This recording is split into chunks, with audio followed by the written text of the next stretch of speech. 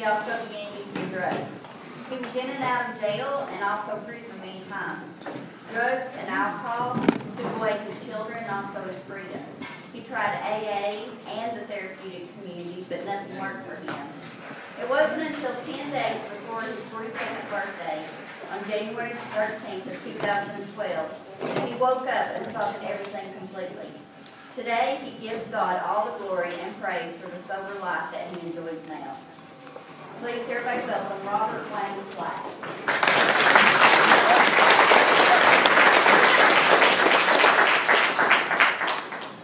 How are y'all tonight? First of all, this is not the Robert show. This is the God show. God did all of it. I tried to quit for years and years and couldn't. It was all God. It was deliverance from God 8 years ago, the 13th of January. It brought me to where I am today. If you've never been addicted, you don't understand the pain and the torment that you go through. You don't understand the hopelessness and the lonely feelings. A lot of people think that addicts and alcoholics are just, run the mill, do what they want to, don't care about nothing, but that's not the truth. The truth is that you're bound with something that you can't get free of, and you don't understand why. You wake up every morning and want to quit, and before the evening you're back doing it again. I come from the age and the era when they used to put beer in babies' bottles to put them to sleep. I was raised in Houston, Texas. My dad was close affiliated with the Banditos out of Houston, Texas. So we had biker parties and stuff at our house all the time. And it was a pretty poor environment to be raised in. All I knew was, drinking, drugging, fighting, chasing women. I mean, that's what you did. And coming out of that lifestyle and trying to live a family life was hard. And I ended up losing my children because of it. And I wrote down one of my testimonies here that I'll share with you. If I can share it without crying. It's pretty emotional for me. A true testimony of the dark day of my past. I'm frantic, stumbling down the sidewalk. It's been a week, no food and no sleep. The booming sound of traffic passing on my right as uncontrollable tears stain my dirty face. Loneliness and hopelessness aggressively holds me hostage every time I start to sober up nowadays. So I try to stay high. But the inevitable always happens and the money runs out. The suffocating sun is melting me in my place. My mind's shot, grief and despair is consuming me. I can't catch a forward thought into the future because I'm too busy reliving the past. I reach down in my pocket and I feel silver. Just enough to give me one more beer, my drink of choice. Malt liquor, the strongest, of course. That way maybe it'll destroy my liver faster. Why do I care? My life's a disaster. Ongoing regrets of a life that's been thrown away. Poor choices I've made. I can't go back. There's no way.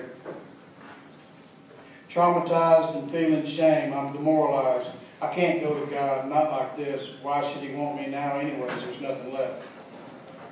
Ready to end it all, I shout. If I had a razor blade, I'd cut my wrist. In less than a mile to the beer store, halfway there I look down. As if on cue in the middle of the sidewalk, there's a shiny razor blade. It's no big shock. I know the enemy wants to take me out.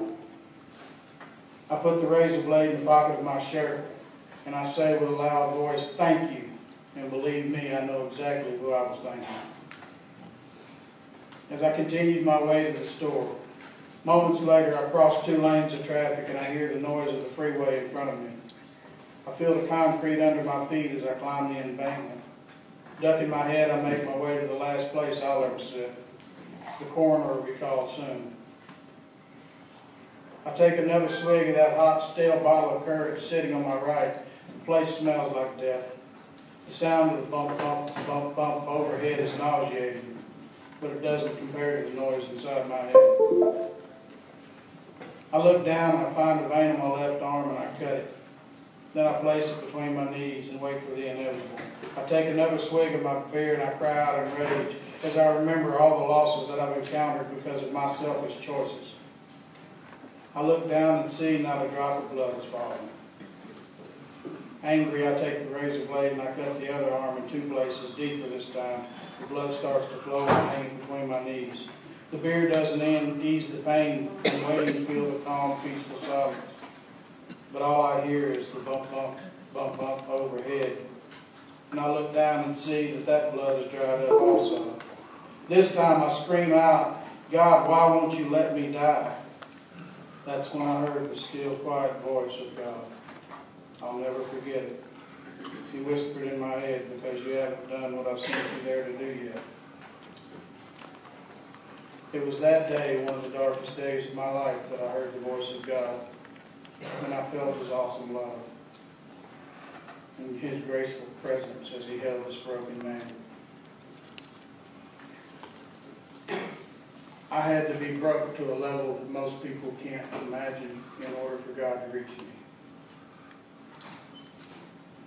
It was because of that He put me on the path I'm on today. He has completely restored and reunified my family. He has given me everything back. I even have respect from people now. They look at me as a productive member of society because God entered here. Corinthians talks about becoming a new creation. The old man's dead, the new creation comes. I can attest to that. I'm living proof. If you want it, it's there. But it's hard. Because you got to want it more than you want anything else. When I was drugging, I lived every moment of my life trying to figure out how to get the next drug. Every moment. There wasn't a dead moment at all in my thoughts when I wasn't thinking about how to get some more dope. You got to pursue sobriety that way. You got to wake up every morning and say, I'm sober again, thank you, Lord, and move every moment of your day thinking how I'm going to stay sober. Because if you don't, the enemy's right there waiting on you. I've been in prison 3 times. I've been in more county jails than I can count. And it's all because of what I did, my choices. Pursue God, pursue sobriety, however it works. I went through behavior modification twice. Great program. Got out, World Bible Tech. God in my heart, I'm going to do it this time. Then I got off work. I deserve a beer. Worked hard this week. I deserve a beer. Right back off the deep end. Gone. If you want it, you can get it. If you're playing games with it, it'll consume you. I hope this has helped somebody.